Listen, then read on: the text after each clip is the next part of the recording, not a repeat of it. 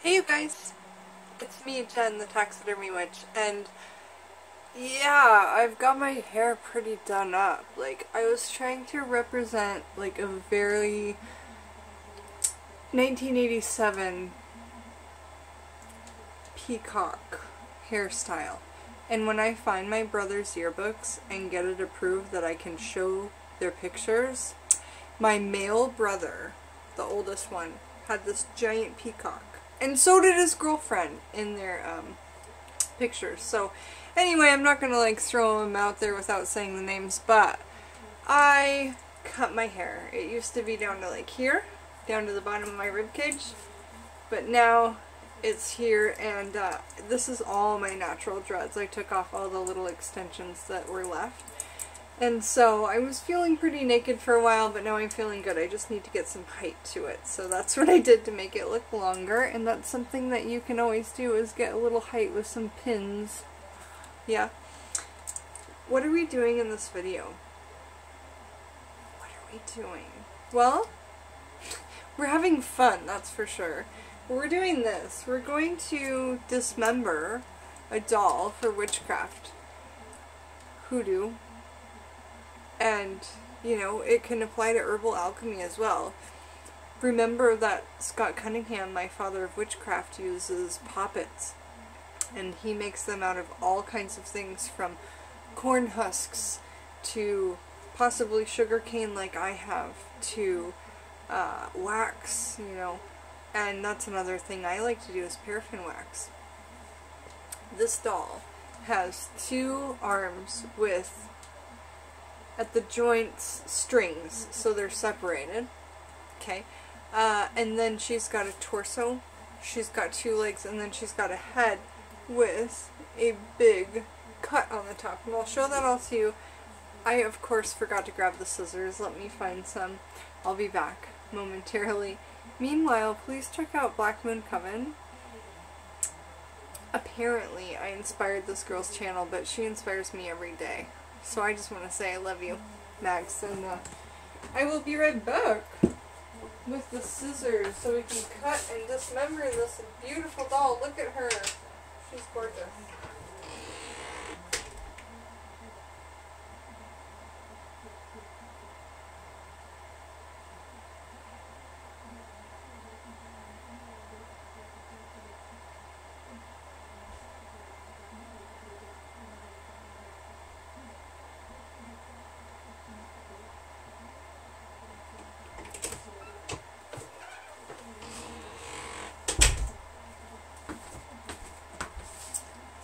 Okay, so you get some scissors, you go to the thrift store, you grab a porcelain doll, and you can use this to your mind's extent. I am not kidding. Anything that pops into your intuition, and I love teaching intuitive magic. This, in fact, is the room where my daughter is on the weekends, but on the weekdays I have people come in, and if they want to learn herbal alchemy, they can stay here. They can learn from me right here in my studio, and that's really cool. So, here she is. She's fantastic. I showed her in my thrift haul video. So let's remove her hair, number one.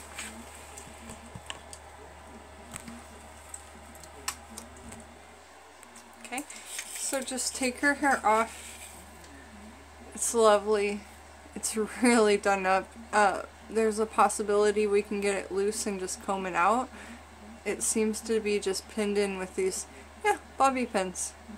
Literally with bobby pins. So, no biggie. And we'll use that for poppets, or we'll use it for making a little tiny mannequin, or anything. Your mind is the limit, y'all. And possibly this could be working for you. So now she is, in fact, just got styrofoam. So inside, you just pop that off. You can put plants in here. I love putting succulents in baby heads. Like, that is my favorite thing. And, you know, nothing looks more interesting. So here, look, she's attached with string. Everything is attached. Oh, come on, darling. Show them the string. Everything is attached through a string in this to keep everything in. So you just get your skyzors and then snip in there. Now take the bonnet and stuff off first because look, you can use all this later. Don't throw this away. This bonnet is so cute. Maybe somebody needs a working to bless their new baby girl into the world. I mean, things like this, sure, you can donate them, but put them in your like crafty witchcraft sections so that you can like do really cool things with them later because this is so intricate. Somebody put so much time and handwork into this. It's lovely. Alright, so now we've got a bonnet and we've got a wig. And we've got what? Okay, so she's obviously not happy about that. So this just kind of shattered because I pulled it too tight. And so so be careful if you pull it too tight. Something like that. But now it looks like this, alright? So I need to like maybe bind this with some thread and make it that, oh, do you guys know that scary story? And I am only 6 minutes in, so I'll tell you super quick. There's a girl and a boy. They're boyfriend and girlfriend since grade school. They go into junior high, they fall in love, they get married. The whole time she's had this big, giant, like, ribbon around her neck. And Jack keeps asking Jane, why do you have the ribbon around your neck? And she says, one day I'll tell you, one day I'll tell you, one day I tell you. And then one day she's sick and then he pulls it off and her head was only attached with the ribbon. Like, I chilled it, like, it chilled me to the bones. I was 8 years old. It was, like, insane. So this is kind of reminding me of that. However, I'm just gonna, like, go with it.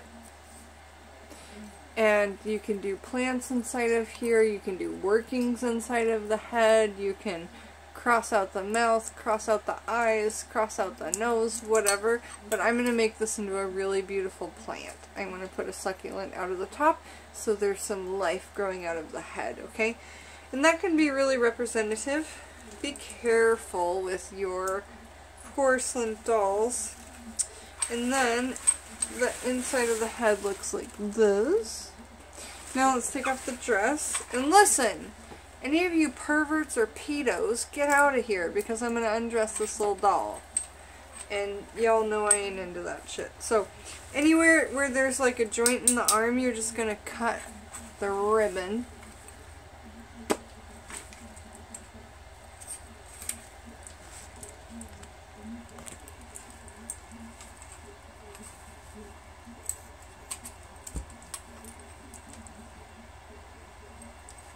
And if you had tweezers, get in there and pull that ribbon out.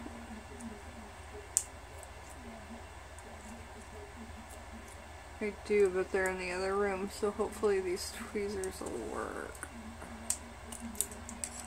Oh, y'all, we'll work on it later. Oh, there's actually like a joint in there that makes it stay. So you just shove it in. There you are. Perfect.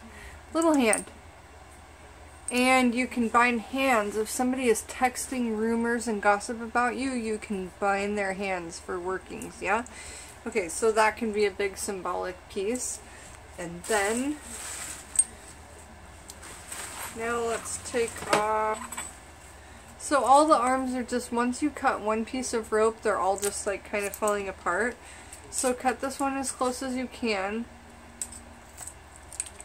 Shove it back in all the like rest of the garble because it ain't gonna come out apparently. Oh, so you got two hands. Now we've got this gorgeous two-piece dress. We've got an underdress. All of this for $7.99, you guys. Underdress with a skirt and, you know, some tulle. And if you just wanted to use that tulle for magic, you could take this all apart. It's so pretty though. And then the outside of the dress is just like this big, gorgeous almost gross Shirley Temple Nighty type thing. But anyway, so now what do we have sitting here? Super creepy. We have like a torso and legs. So let's take off the bloomers and see what's happening with legs. And they're super cute little sockies. The feet are so impressive as well. Very impressive. And as you can see, when the doll is just naked, it just like bends like this, you know. Ball and socket joint. Get that hip in there. Alright, now let's cut these apart.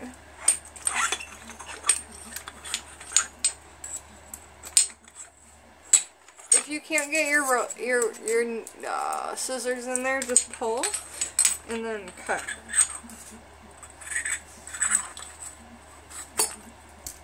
The one cut should affect mostly the whole either side or whole thing. Again, cut this as close as possible and then push that other bit in.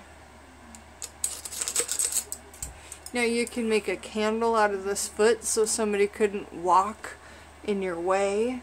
You could make all kinds of things with this. This is so flippin' fun.